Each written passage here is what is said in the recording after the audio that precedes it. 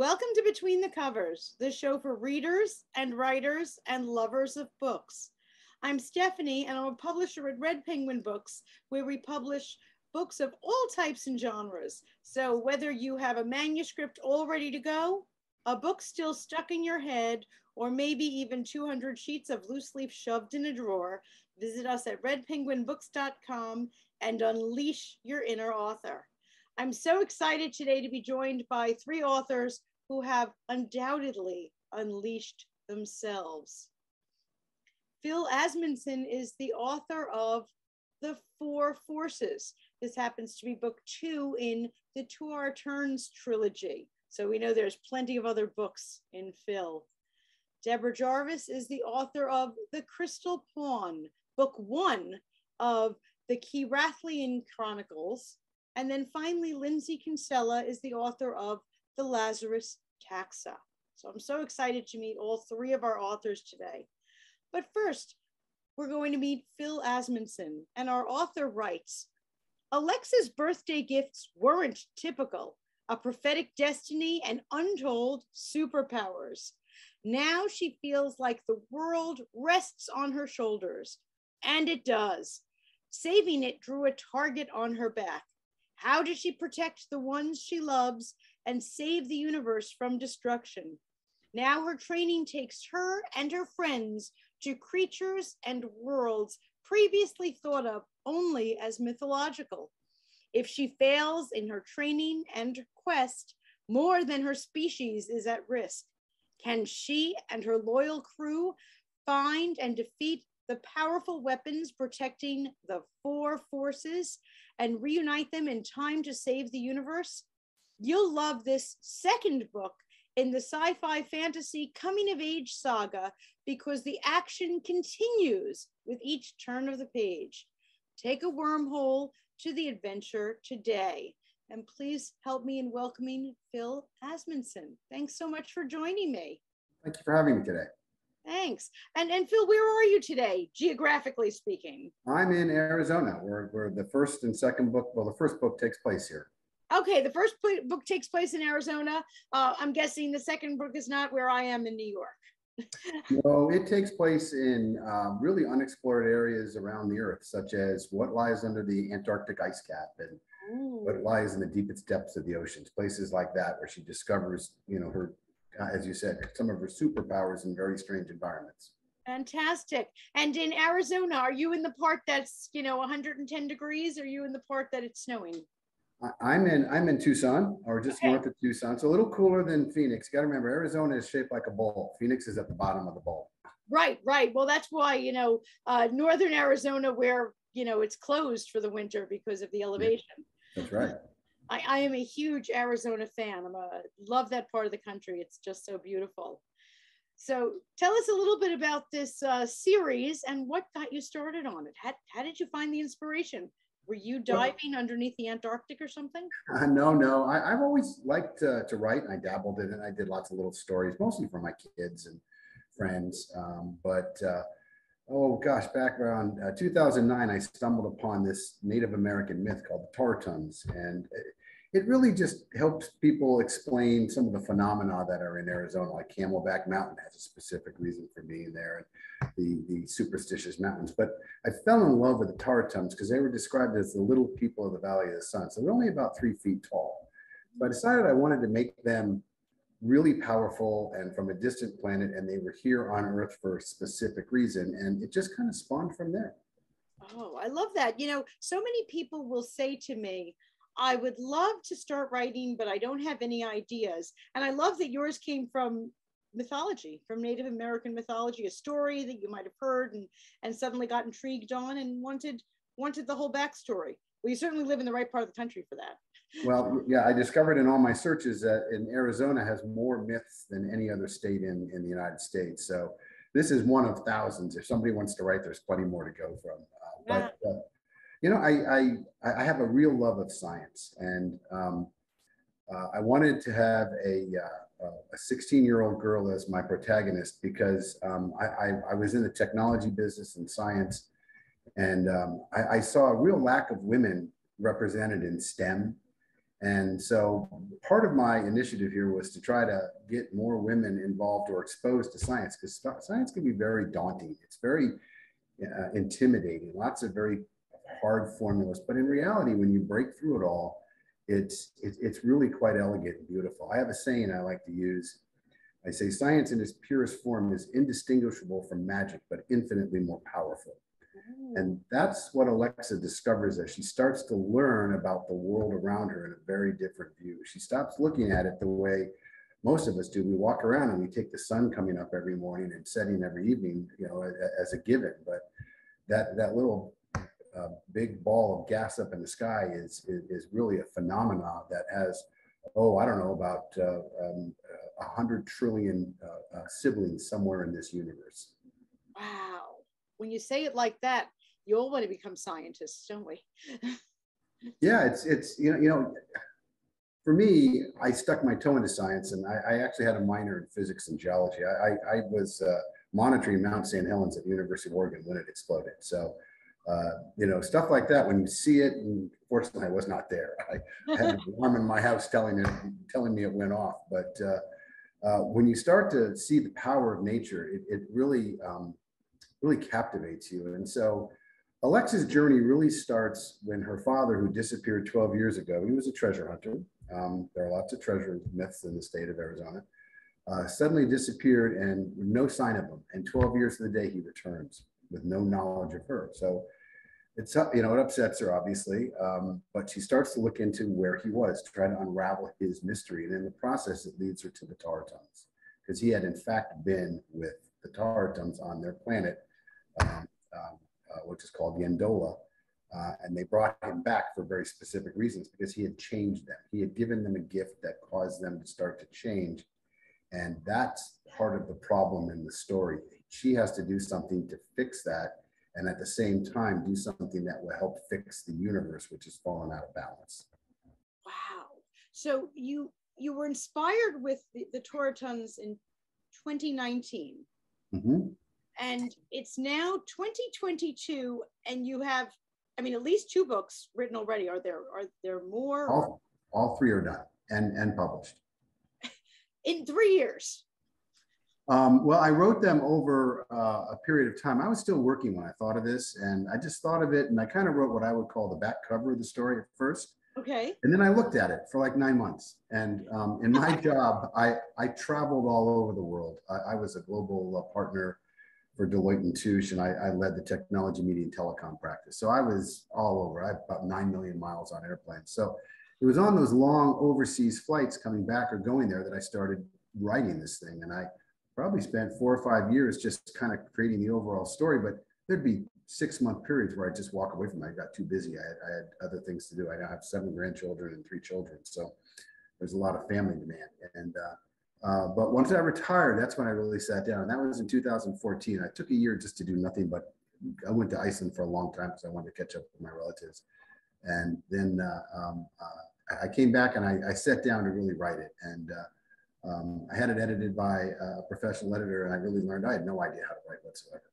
So, but you know, with dedication to it, I really buckled down and found that I became not only a good writer, but the problem with becoming a writer is I can't read another book without editing it at the same time. So it's ruined my ability to read. But it's been a glorious journey, and it was really fun. You know, to kind of cap it up, I mean, what she has to learn to do is to control the 4 forces of the universe. And these are real, they're not made up. And, you know, some people say, oh, is that earth, wind, fire? No, those are elements. And, you know, they're not that important. The 4 are gravity, the electromagnetic force, the strong force, and the weak force. And without those 4 forces, literally nothing would exist in the universe at all. Because they create every element that exists, that creates us. In fact, it might shock you to find out, but your entire existence and everything in your body was born from, or was created in a dying star, because it didn't exist in nature. And it actually only can exist in the core of stars. And when they die, they go through something called supernova. And so, you know, that developed or sent all these elements that are now on Earth. And that's why sometimes you hear rare Earth elements. those are very rare ones, and they tend to be in stars much further away from us. That's why they're so rare here on this planet. Wow, unbelievable. And boy, you're just teaching us how to do retirement right, Phil. I got to tell you. Well, you know, I hope that kids can get excited about science because it really is fascinating. You know, I was a fan of Harry Potter. I love all books. I read tons of books, even though I edit them now. But you know, I looked at Harry Potter and said, this is really great, but waving a stick and having something happen, you know, that's just not realistic. Most of the things she does, if she could control those forces, is exactly what would happen. Wow. It's because that's what nature does. And so it's fun to watch a very shy girl of 16 whose her biggest concern in life is her straight A average in school, suddenly having to become literally the most powerful being in the universe. Well, I love that you deliberately chose, as you were fleshing out your storyline and whatnot, for it to be a 16-year-old girl to empower not just your protagonist there, but teen girls and young women everywhere to go into science. I think that was a great plus there as your whole storyline was formulating. Absolutely. I have 5 granddaughters and I have 2 daughters. So, you know, I'd probably get yelled at if I made it a guy. Well, I hope they all read the book. Well, they have. Oh, good. I'm glad to hear that. I'm thrilled to hear that they all read the book.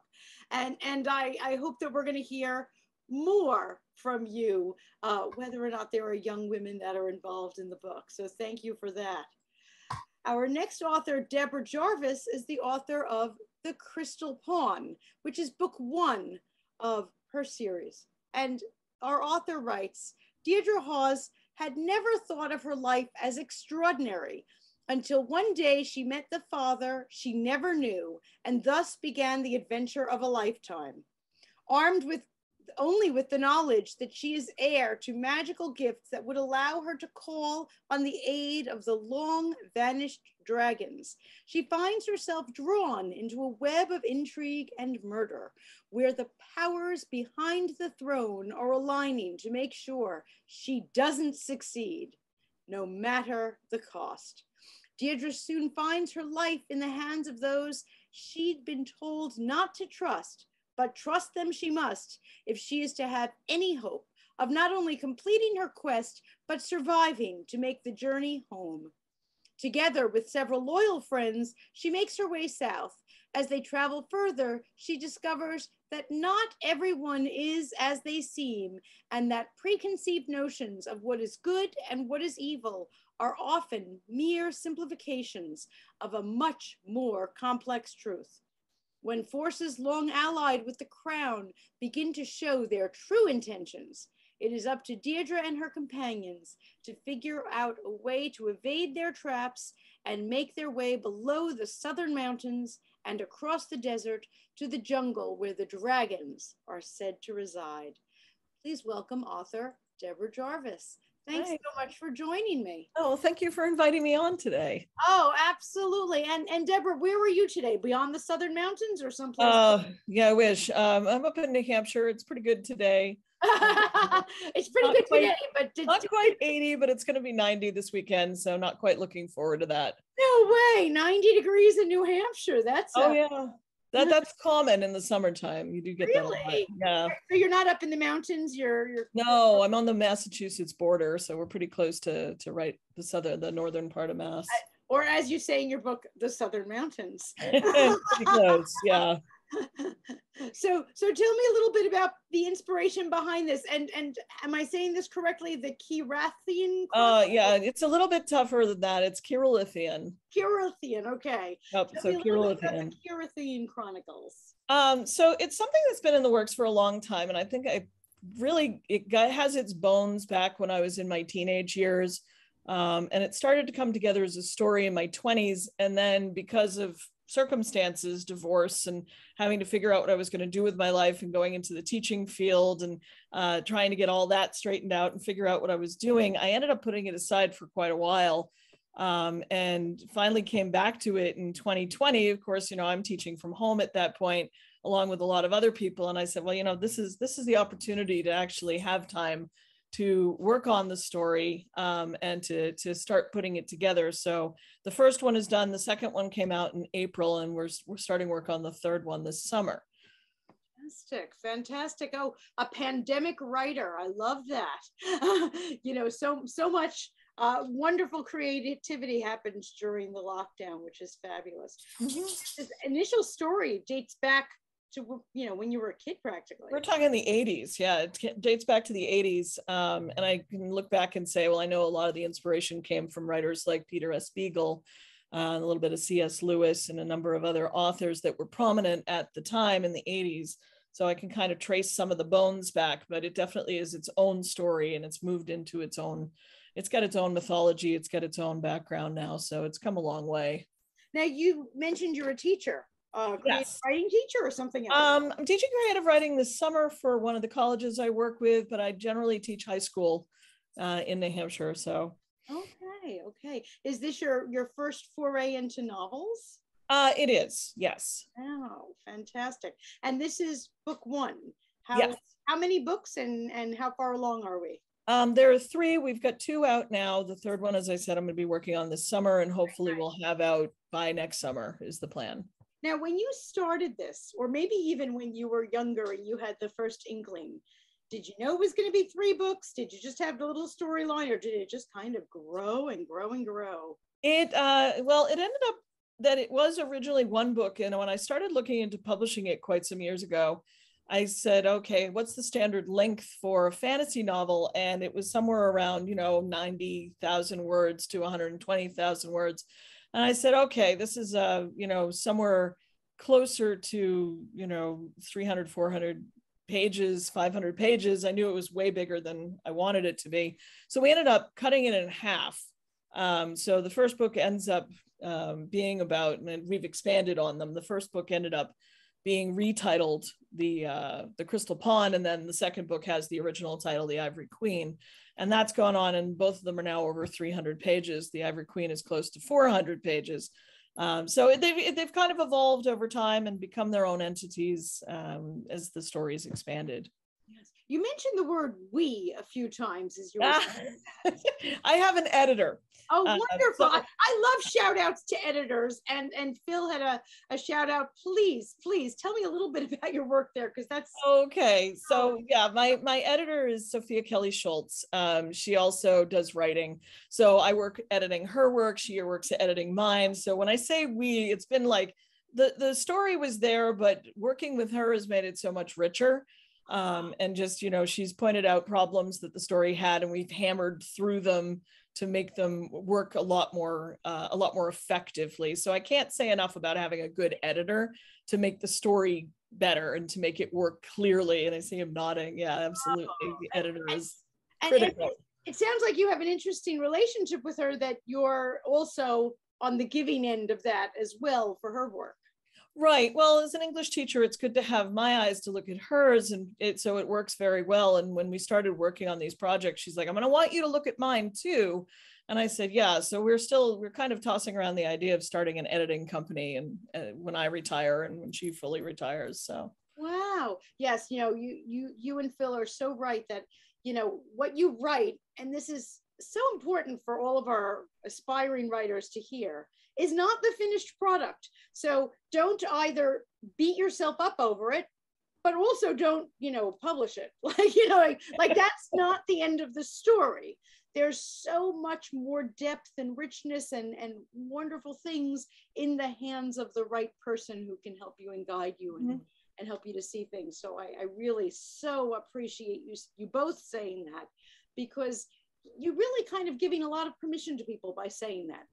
People see writers like yourselves and think, I could never do that. I wrote this and it's not great. And for you to say that is really so helpful to them. It really is. You also have a female protagonist. Were you? Yes. What was your read on that? I'm guessing different than Phil's. And at the time I was writing it, and yeah, I can kind of trace a lot of the characters back to people I grew up with. We kind of was taking the story and saying, okay, what would I do if this happened this way? and kind of took it and ran with it. And as I said, there's a lot of people that I can go, okay, this was based on this person, this was based on that person.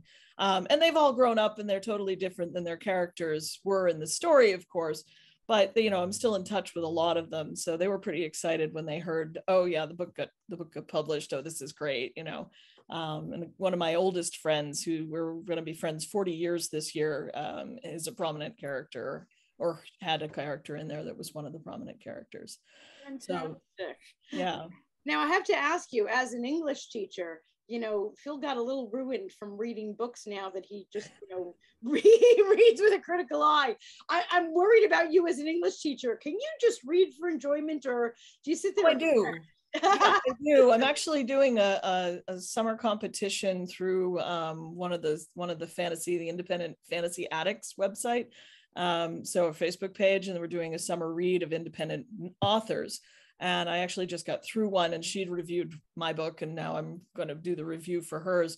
So I still go through it. My biggest problem with that is that I see any egregious problems, and I immediately notice it and fix on it. It's like you misspelled one thing. I'll let them know, because I think it's always good to let somebody know when there's a mistake. But that doesn't ruin the story for me, unless it's like all over the place and constant. Good for you, because I can sometimes not even watch TV because even the news headlines have issues with them. Say, you had just one sentence you had to put out there. And I'm not an English teacher. I can't imagine how you feel. It's hard. It's hard. But for the most part, if I catch it, I just send, hey, little blip to you. You might want to fix it. But other than that, it's been fine. I have no problem reading it, other than noticing egregious plot holes or things to that nature. So good for you. Now, how about your own writing? You're 1, 2, and now you're up to 3. Is it going easier, smoother? Is it harder? How's your evolution as a writer? Yeah, book 3 is in outline form right now. I just got done with the school year, so I'm going to be starting to tackle that. I've been discussing it with my friend who I edit with. And we'll be diving into that. I know I'll be diving into that. I can't say we for this because I've got to write this. She's not writing it with me. But I'll be diving into that in the next couple of weeks and really seeing what I can do with it. I have what I call test trenches already written of it. And some of that I'm going to keep, and some of it I'm going to ditch. And then I'm going to see how it all stitches together and start going from there. But it's going along with the first book really does set the scenes up, so the Crystal Pond really gets everything rolling. You get to meet some of the main characters. The protagonist Deirdre does get to start getting a sense of all of the betrayal that's going on in the kingdom, and the fact that there's so much undercutting of the authority of the ruling body that is being done by several of the very trusted administration. So there's that going on, and she has to try and figure out how to find the dragons when it seems like nobody really wants to help her get there. The second book moves further, gets across the southern desert, finds the dragons, but then they get back and they find they've got another problem on their hands that they weren't expecting. So the third book is hopefully going to be wrapping all of this up. I was going to ask, when you said hopefully, you took the words right out of my mouth. Will they discover that there's a book 4? There's thought. So we're not sure. Right now, I'm looking to see how long this is going to get us through. I don't want the book to be 400, 500 pages long. So it really is all going to depend on how much the story gets where it's supposed to be and if it finishes itself. I do love what you just commented, that you're a teacher, and when the school year ends, next week or whenever it does, then you can put your mind to this. That really is so helpful, because I think people are a little worried that they can't compartmentalize their writing like that. Like, if I don't just write this minute and just quit my job and write this now, but you can actually put it into your life. Most of the time. I will tell you that not this past January, but the January before, I got seized by the muse, so to speak, if you know the seizing by the muse, and got dragged into writing an entirely separate novel that we're editing and working on. that has nothing to do with this, and it's urban fantasy. And I don't know where it came from. I don't know how it started. I had a dream one night and I woke up and I said, I got to write. And then the next thing I know, I'm 100 pages in. I'm like, okay, I don't know what happened. But fortunately, I was working from home at that time, so I had a little more flexibility. I don't think I could do it now that I'm back in school. That's hilarious. So it does happen. It happens to the best of us. Well, thank you so much. And for all of our viewers, The Crystal Pawn by Deborah Jarvis. Get started reading, because book 2 is already out there and book 3 is on the way. Our third guest today, Lindsey Kinsella, is the author of The Lazarus Taxa. And our author writes, 68 million years in the past, deep time, the true final frontier. But all is not as it seems. Which should be feared most? The dinosaurs or the people? The Lazarus Taxa follows the first scientific expedition through time to the late Cretaceous, where a dark conspiracy soon begins to unravel. Please welcome author Lindsey Kinsella. Thanks so much for joining me. Thank you for having me. Oh, absolutely. And where are you reading from today? I am coming from across the pond. I am in Scotland. I was hoping that wonderful brogue there wasn't just a transplant into America. No, it sounds like you guys are having much warmer weather than we are. Oh, yes. What is it like in Scotland right about now? It's actually quite warm for us, but it's probably still cold for you guys. I don't know the Fahrenheit scale. It's about low 20s in Celsius. Ooh, that is chilly. That is chilly. Even I can do that conversion in my head. Where in Scotland? Is it ever going to get warm for you this summer or not really? No, this is a hot summer day. I'm wearing shorts right now. So yeah, I'm not acclimatized to hot weather at all. So he definitely is not going to be visiting Phil Asmundson after the show is over, that's for sure.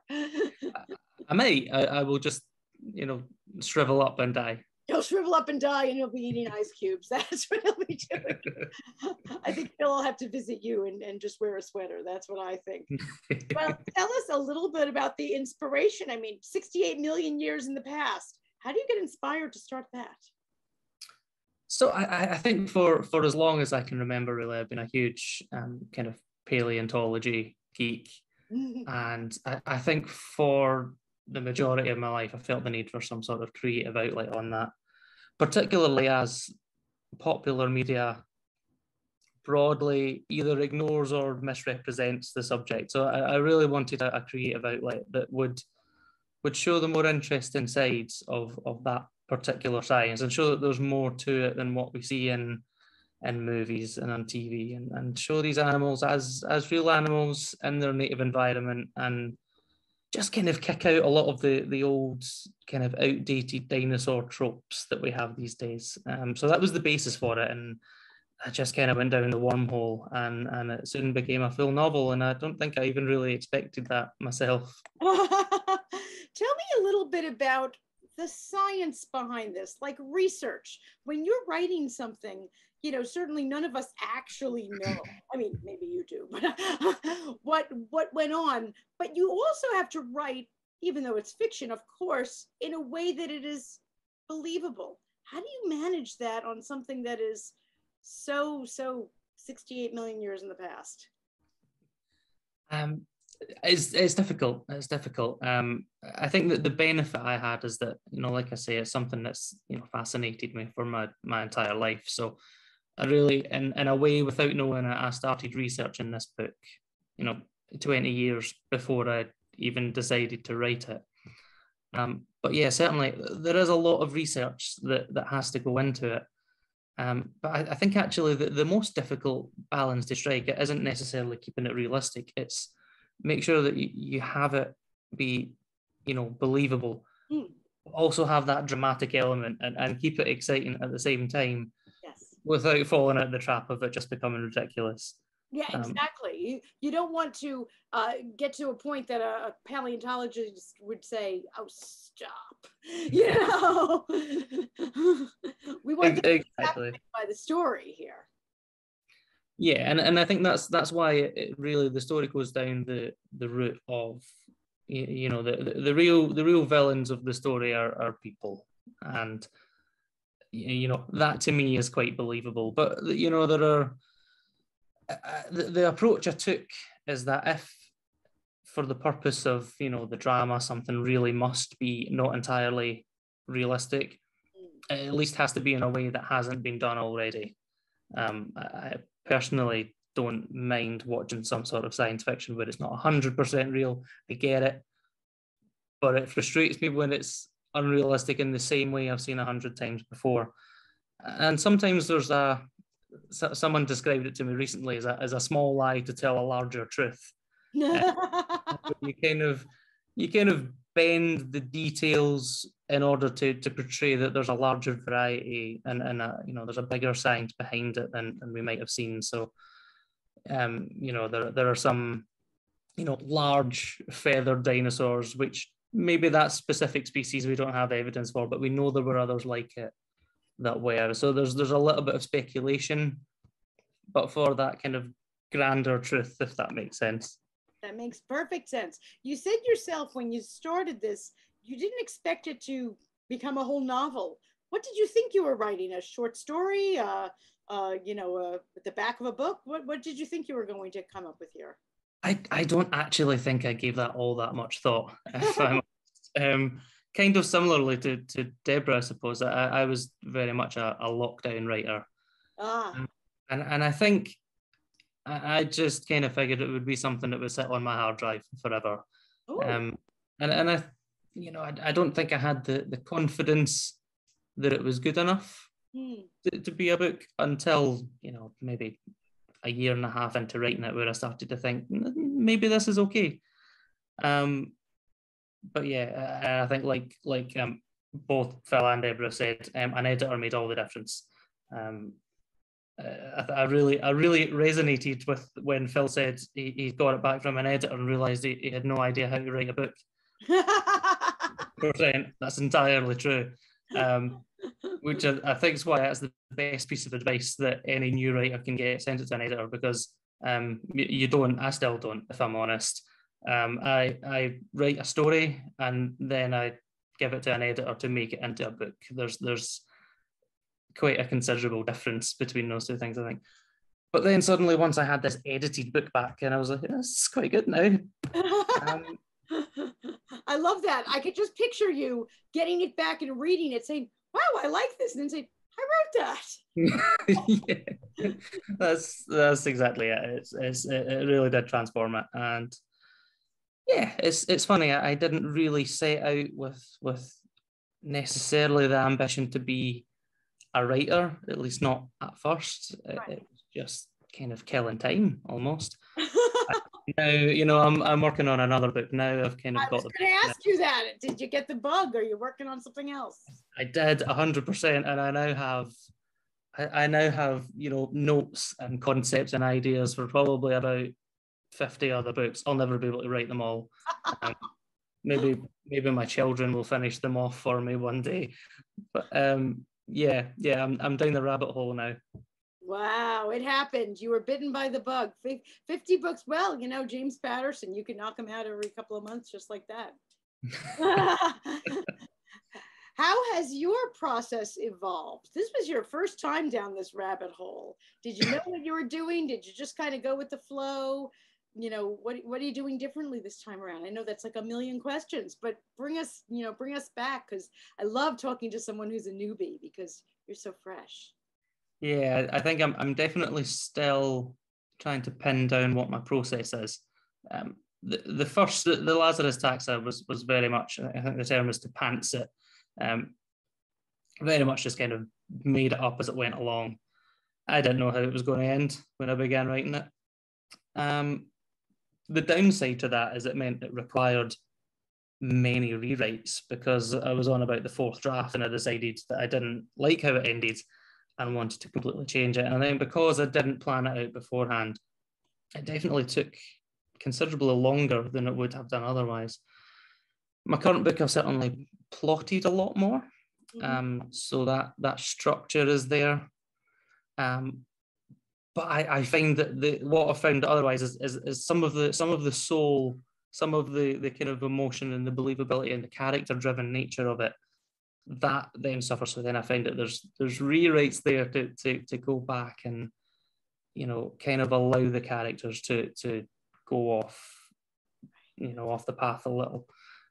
So yeah, I'm still trying to establish what my process is, and I think realistically it's going to be somewhere in between those two that I'll settle on. No, that makes perfect sense. And now you said you have just, you know, 50 different ideas for the next one. Where do you get your ideas from? You know, when you said, do you just dream them? Are you, you know, 50, having that many ideas at once? Isn't it amazing? But people ask, where do you get ideas? I really don't know. I think I'm a daydreamer, which isn't always a good thing. But usually I get my ideas. You know, I'll be halfway through through doing dishes, and I'll have to stop and dry my hands and go take some notes so that I don't forget, you know, a good idea I've just had. You know, ideas and bringing them together into a book are obviously wholly different things to do. Oh, absolutely. But yeah, I just my mind wanders. Not always at the best of moments. Sometimes when I should be concentrating, but that's just how it works sometimes. I love that. I love that. For all of our writers out here, we're all kind of in that fantasy, sci-fi, it's not believable. What if you were going to write something in a totally different genre? I don't know. Is that even possible? Phil, if you were going to write something that was completely different, what would it be? Well, I've already, it sounds like, certainly like Lindsey, and I'm sure Deborah's got a whole bunch of ideas in the bank there too. And I tend to write a book for a purpose. And as I said, it was all about young women getting them more involved in science. I've actually outlined 2 books, one of which is about halfway done. And I don't know the name of it yet. I've thought of a whole bunch. The one that probably sticks in my mind the most is called The Deadliest Weapon. And it's about the weaponization of social media. I did a lot of research on social media in my job, and we looked at the good and the bad of it all. And there's a lot of good, but there's also an awful lot of bad involved in it. And it's starting to come out a little bit more as to the detrimental effects it has on young people. And so, Deborah, you probably be able to see some of that as well. Screen time is ridiculously high just on social media. They're blurring between reality and fantasy. And so that's one of the books. The other one, I know the name for this one. It's called Breakfast with an Empty Chair, because I had the epiphany when I was sitting down in the Caribbean. I was about to make a keynote speech at a conference, and I was sitting there at breakfast by myself. And I happened to look at this empty chair across from me, and I said, you know, what does that symbolize? It symbolizes a lot of things: loneliness, you know, having my wife's trying to call me. I told her not to. Sorry about that. But it ended up being a book about a CEO that notices this chair when he's in a restaurant one time, and it's different from every other chair in there. And he goes and he looks, and there's an old newspaper clipping there, and that newspaper clipping is about a competitor, and he ends up buying it. And it's really about he's slipping into insanity. And mental health is another big issue I feel strongly about that we don't do enough on. And so we all have a stigma around mental health that, oh, it can't happen to me. Well, this is a CEO who had been twice named CEO of the year. And yet he is slipping into the mental illness side of things. And it's about what the company tries to do to help him, but that person trying to help him may or may not be real. And so it might still exist in his mind. That one I don't have quite as far along. I've kind of written the opening chapter and the ending chapter. The other one, I probably about halfway through it now, and I do a lot of research for all of these. I mean, I probably had, for the Tower Tons books, I probably had, if you stacked all the papers up, about 2.5 feet of poor paper. I've killed too many trees doing this.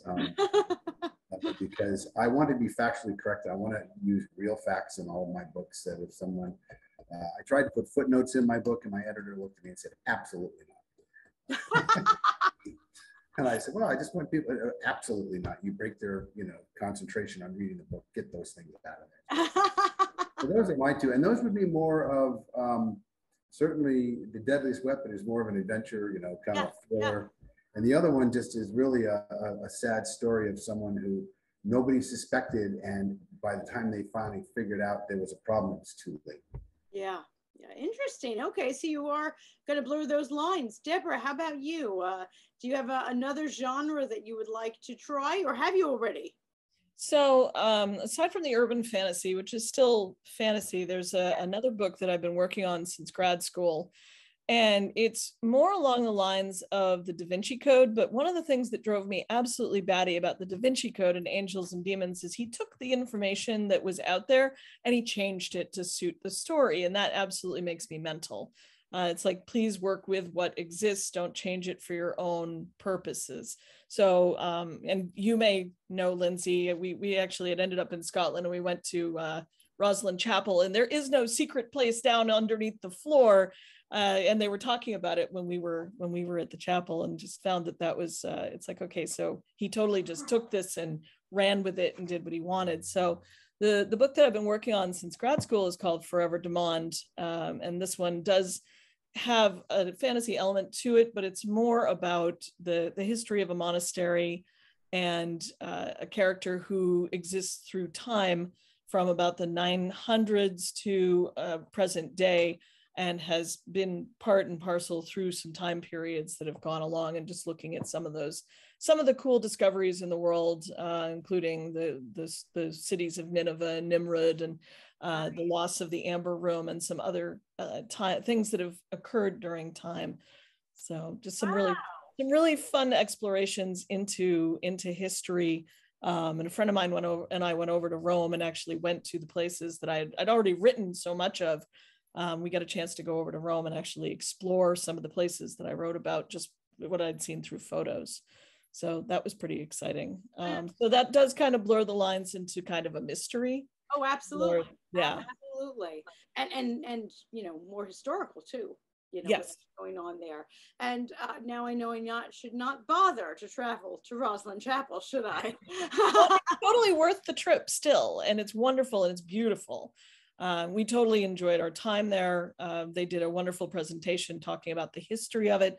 And it really, one of the things that Dan Brown did do for it is it allowed the travel there allowed for the renovations that were so desperately needed to the chapel. So I would not say don't go there. I'm just saying don't go there expecting there to be something that's not. So don't go there and then knock on every door and pick up every rug and look for the secret door. Right. It's not there, but it's totally worth the trip. Yeah. Well, it's definitely, going to Scotland is definitely on my hit list. That's for sure.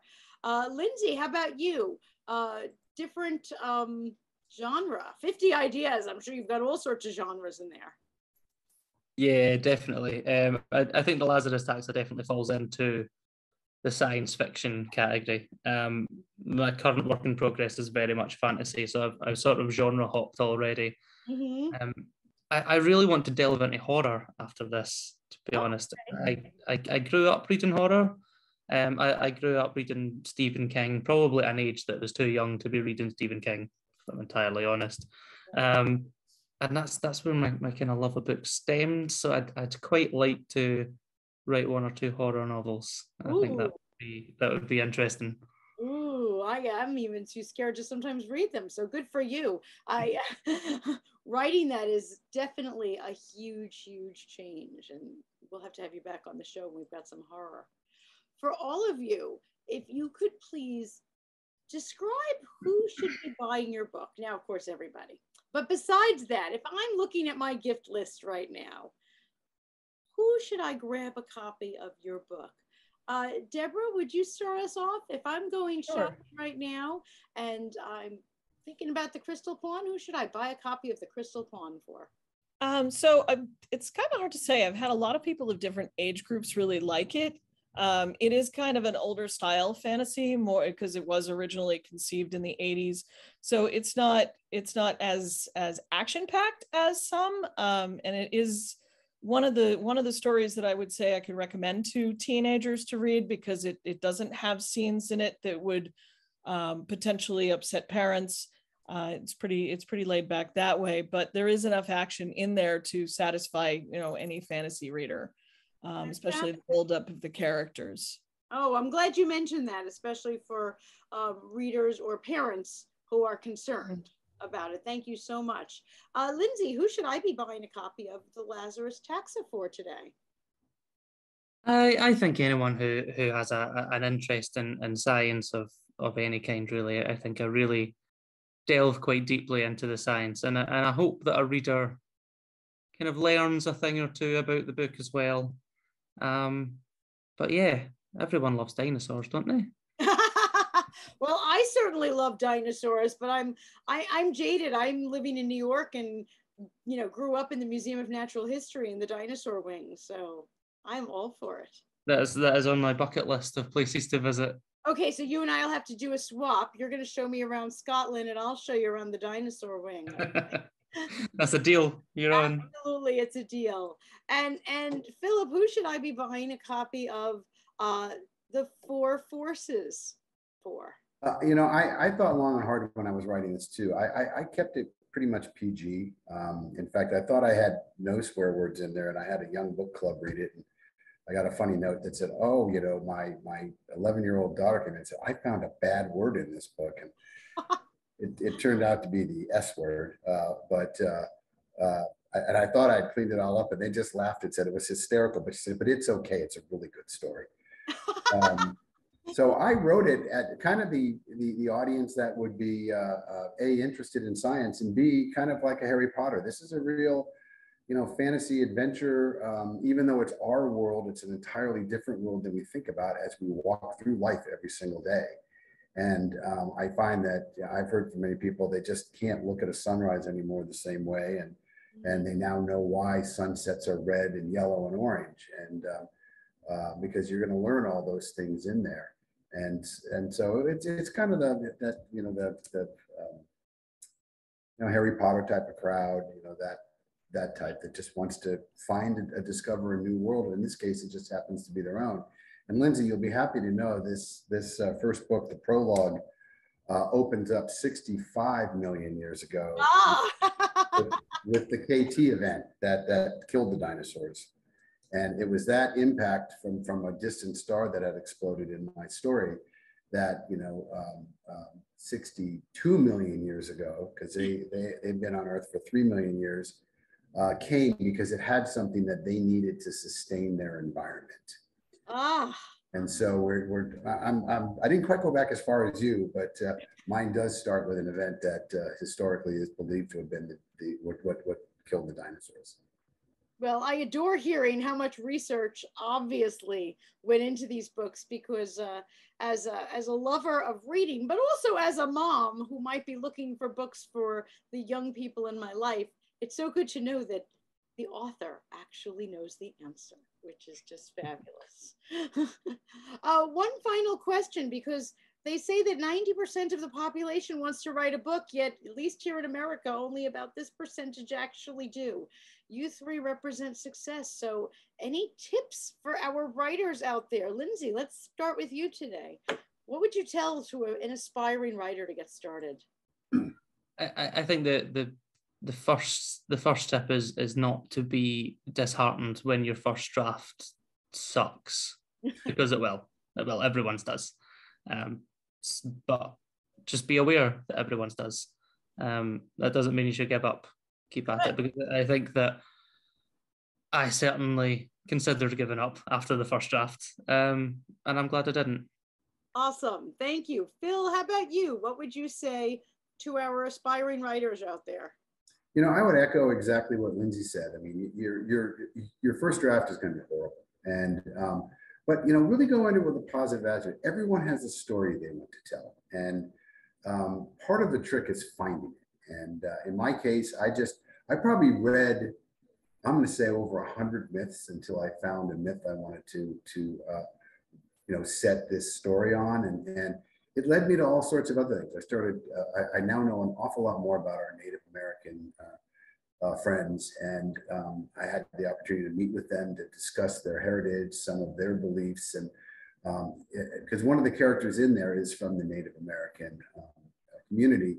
And I picked him to be in that story because it was the Native Americans in my story that originally had a relationship with the Taratums because they were most like the Taratums in that their wisdom and their way of thinking was very different than the rest of us in the United States. And I actually found that to be true as I got to know more and more of them. And I still, to this day, am awed by the fact that I collect Native American art and rugs now. So I have them all over my house. So it had a fundamental change, but just find that story and you'll write it. It won't be very good at first, but then you'll find people to help you make it better.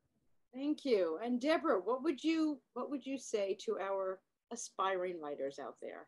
Well, certainly if you write a story and you put it away for a while, don't give up on ever publishing it because, mine sat for quite some time until I was able to get to it. But, don't give up on the dream, just keep going with it. It's worth the fight. The story is important. And I think that, you'll reach the audience that it's meant for when the time is right. So getting the word out there, knowing your stuff, and definitely with the research, I can't say that is, that is 100% true. That is 100% true. For me, a lot of my writing has mythological background, not Native American, but usually with Keyralithian, there's a lot of Greco-Roman nuance to some of the storytelling, so do your research, don't give up on getting it published, and don't stop, keep going. Fantastic. Thank you. And thank you to all three of you. We wish you so much success with not just the book we talked about, but all of the books to come. And thank you for your words of inspiration for our writers. For all of our readers, I hope you grab a copy. They sound amazing. Thanks for joining us. Thanks for joining us on Between the Covers. I hope you enjoyed the show. If you're an author who would be interested in appearing on our show, or perhaps you're a member of a book club, we do host book clubs as well, please visit BetweenTheCoversTV.com. By the way, at BetweenTheCoversTV.com, you can watch past episodes in addition to learning more about our authors and guests. So sign up there if you would like to be a guest on the show yourself. And if you have some books that you would like to get written or published, visit redpenguinbooks.com. Thanks so much for joining us.